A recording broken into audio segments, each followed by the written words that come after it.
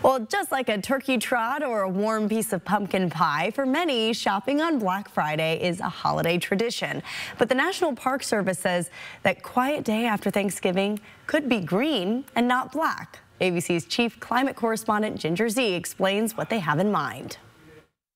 The day after Thanksgiving. It's been marketed as the biggest shopping day of the year. But now you know those deals go all week, really all month. And consumption is encouraged at every corner. But what if, this year, you traded in Black Friday for something green? Green Friday is about skipping the shopping, saving your money, and spending the day at one of more than 400 national parks. These are America's treasures, and what a better opportunity than to spend a special holiday weekend when you do have time to spend with your family and friends, to instead of, sitting in front of a television or going out into a really busy shopping mall, and just making it more about connection. Environmental Protection Agency metrics from 2016 showed that household waste can increase by up to 25% between Thanksgiving and New Year's, and our holiday season consumption has only increased since then. Spending time outside can not only help the planet, but it also has mental and physical health benefits. If you spend Thanksgiving and you eat all day, I know I do, and then you're getting outside the next day and you're getting those steps in, you're working on your fitness, but also in your mental health, and then just getting to disconnect from devices, hopefully, and really be and experience the moment with you and your loved ones,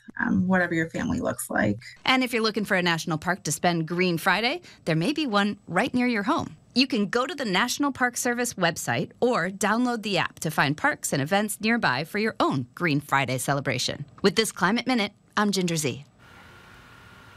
And for us here in the Inland Northwest, the closest national parks are the Roosevelt National Recreation Area and Glacier National Park in Montana. But we have several state parks in our area, including Riverside State Park and Mount Spokane.